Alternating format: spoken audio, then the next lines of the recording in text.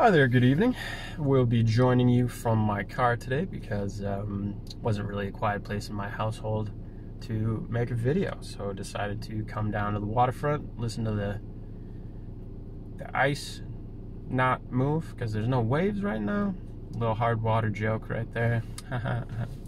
Anyways, so for my film review, I chose to take a look at Lone Survivor, and I chose to break down the cultural criminology, is what I chose to break down. And cultural criminology focuses on the situational, subcultural, and the mandated constructions of the meaning around the issue of crime and crime control itself, as well as, just a separate way to say it, the orientation designed especially for critical engagement with the politics of meaning surrounding crime and crime control, as well as the critical intervention into those politics and how those play out, kind of thing.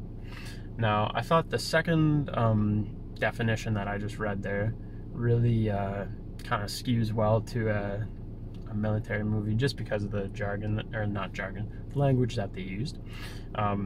Just sounds a little more tactical and beefed up. I don't know. It just made me think of the film whenever we were reading it as a class there. Yeah. So why I chose the film? I think it's an excellent movie. Remarkable story, based on true events, and yeah. Anyways, a little bit more about Lone Survivor. So it took setting during the Afghanistan War, and it's a dramatization of an unsuccessful SEAL mission in which 4 SEAL members, they were basically doing a counterinsurgency op, which layman's terms literally just means like anti-bad guy. It was called Operation Red Wings, and as the title kind of insinuates, there was only one man that survived that mission. Now, the sole purpose of the mission was reconnaissance and surveillance of a Taliban leader called Ahmad Shah, and if they could, they were to capture and or kill Ahmad Shah. Now, if we take a look at the character of Ahmad Shah before getting into the rest of the movie, I'll break that down momentarily. But Ahmad Shah himself, right off the bat, you just get this this very stereotypical post 9/11 idea of what the perfect enemy of America kind of is, and I find it kind of interesting because it relates to what we were talking about a bit in class whenever we were discussing what makes crime, or what makes a social issue kind of thing. And for the Americans, this guy's the issue. A little bit more on Ahmad Shah. He basically was planning and killing as many American soldiers on live TV as he could during the time of the Afghani war. And he was using Al Jazeera, which is kind of, it's like a news network with no, I don't want to say censorship, because I feel like it is very censored, but at the same time, like gore-wise, this guy was beheading the soldiers on live television, and then it was being broadcast back out to American people. So just kind of putting that into perspective, these soldiers' parents, husbands, wives, kids, possibly, could have seen their loved ones being decapitated. So this guy was a piece of work, right? And they really wanted to get rid of him. Now the film begins, you don't know that kind of stuff, but until a little bit later on in the movie, just want to give you a little bit of background on the gentleman Ahmad Shah. Now the film begins with laying down a little bit of a tone of honor and framing the protagonist for kind of the, sorry to say it, but the badass that he is. And the protagonist being Marcus Luttrell, the lone survivor. Now, he in this first scene, he's doing a monologue in which he's being extracted by helicopter and medics and all that kind of stuff out of Afghanistan after the mission. So it's kind of jumping ahead, giving you a little bit of insight into the, like, a lot of movies do this kind of thing, but giving a little bit of insight into the character of Marcus Luttrell and how he kind of thinks. Now, during this scene, he's doing a monologue, and he's basically speaking as if he's out of his own body, in a sense. And it's perfect for what is actually going on. So he's being airlifted out because he's absolutely torn up. I'll explain in a little bit, but he gets beat to no end. He's beaten and battered, and he's basically talking about this storm that lives inside of us, and primarily more in the team guys he mentions, which is like the SEAL teams. And he mentions this storm, and I think what the director was trying to do here is create this sense of brotherhood. This thing that he shares with his brothers that he just lost, kind of thing, from what you'll come to know. Lone survivor means he's the only one who survived.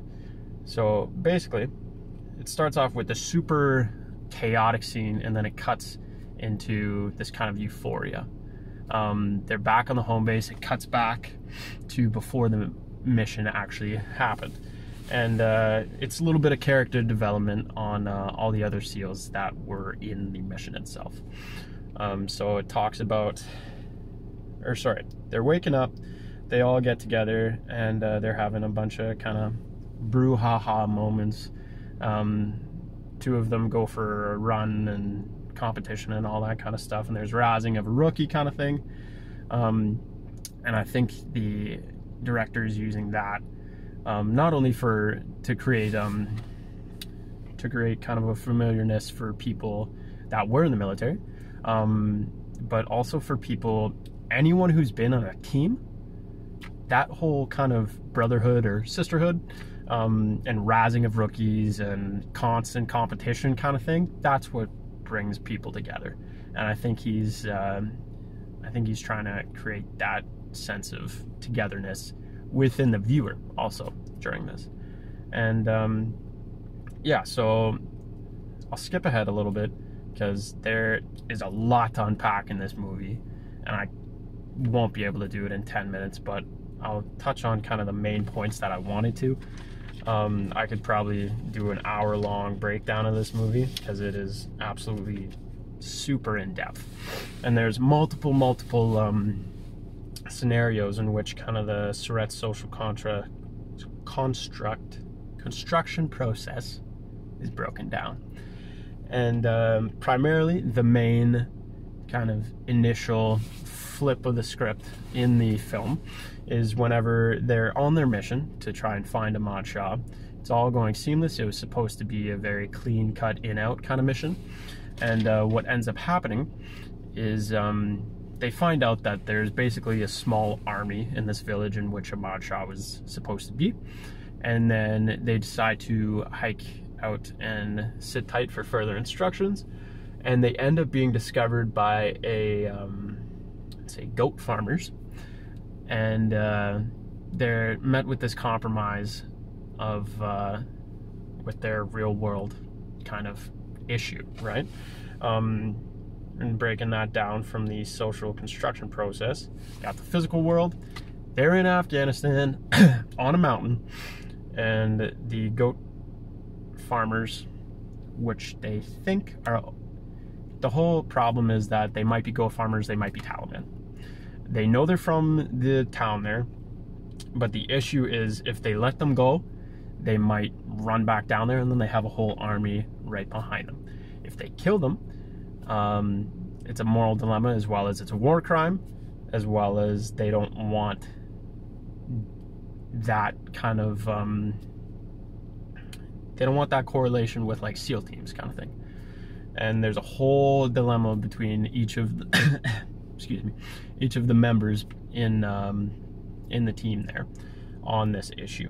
So you got the physical world, you got the competing social constructs. Now, one of the guys wants to kill him. Another guy wants to kill him. The other guy couldn't be bothered by it at all. He thinks that it's a terrible idea and that they're gonna be doing time in Leavenworth, which is like military prison, and so on and so forth. And then one of the guys, I find interestingly enough, brings up the he doesn't want to see any of his brothers on his team on Al Jazeera with his head cut off, kind of thing. And they're talking about the media there. And I find that super, super interesting that even in the mountains of Afghanistan, they're still concerned about the media portrayal of their actions, kind of thing, and what that can have and the consequences of what their actions on a mountain, apart from like thousands of miles away from their homes, what that can actually have. And finally, they come up with the idea, or the team leader, Mike Murphy, he comes up with the idea that they're gonna cut the guys loose, the farmers, because they had them detained, kind of thing. They're gonna cut them loose, hike on up, get connections back with their home base, and then get evacuated out, kind of thing. But as if you've ever seen the movie, you learn that as soon as they let them go, they run back down, get the Taliban, come up, and shit hits the fan. And I could go on for hours and hours.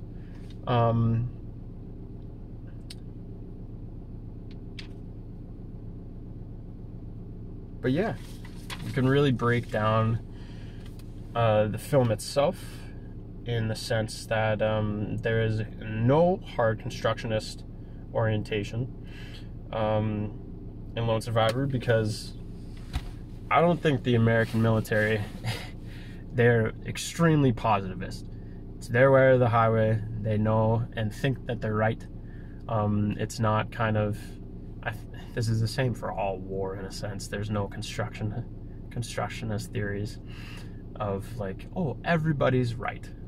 It's not really how that works. It's very rare, I find, in real world situations that even comes into play. But yeah, I hope that was enough information.